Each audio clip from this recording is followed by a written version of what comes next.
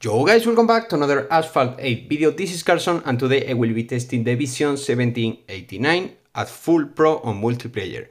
Well, first of all, I would like to say that this is not my account. Actually, my teammate Kaito gave me the chance to test this car fully upgraded, as I decided to not to go for it back when it firstly appeared into the game, because I considered that this car was not really better than the Aston Martin Valkyrie, a car which I have already fully upgraded as a reward of the content creator of the month a few months ago. And well, I have to say that definitely I still prefer the Aston Martin Valkyrie over this car for a few reasons that you will know on this video. First of all, I have to say that this car acceleration is barely the same as the Aston Martin Valkyrie. There is not a huge difference on multiplayer.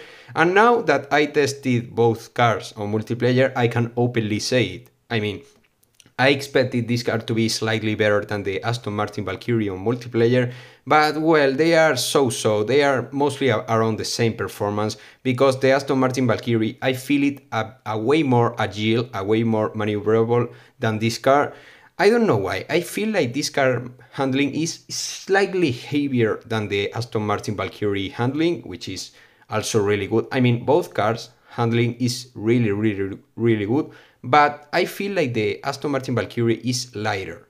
I mean, this car feels slightly heavier, as I said before. So, well, that maybe makes this car a bit more stable, but still I prefer the lightness of the Aston Martin Valkyrie, in my opinion. Also because this car micro drift is not as good as the Aston Martin Valkyrie. I mean, the Aston Martin Valkyrie, sometimes I feel it like the McLaren X2, which is a micro drifting I'm in love with.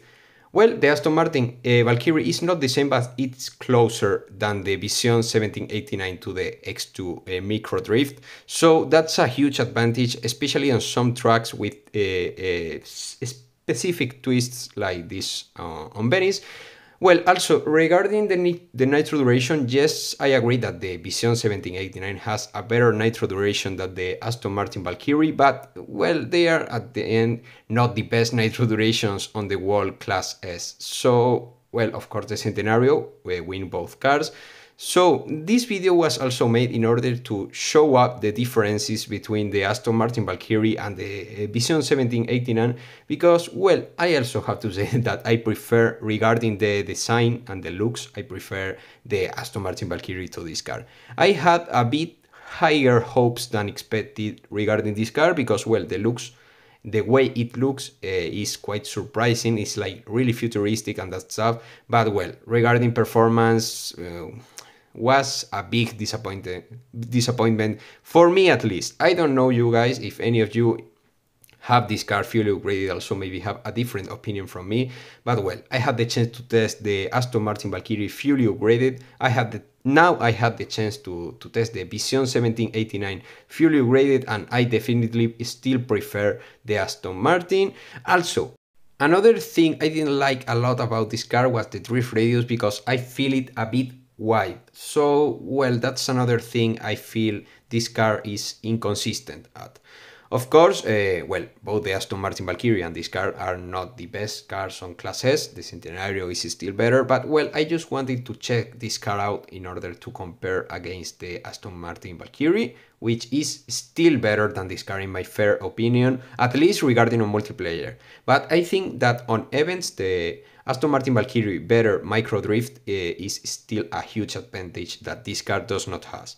So, well, let me know your thoughts in the comments. Do you think this car is better than the Aston Martin Valkyrie based on your thoughts? Well, let me know in the comments, drop your like, turn on notifications, and remember to claim your subscriber rewards in the description, and see you really soon, guys. Goodbye and take care. You try hard to find the answer when no one knows how it feels between disasters. It comes and goes, the light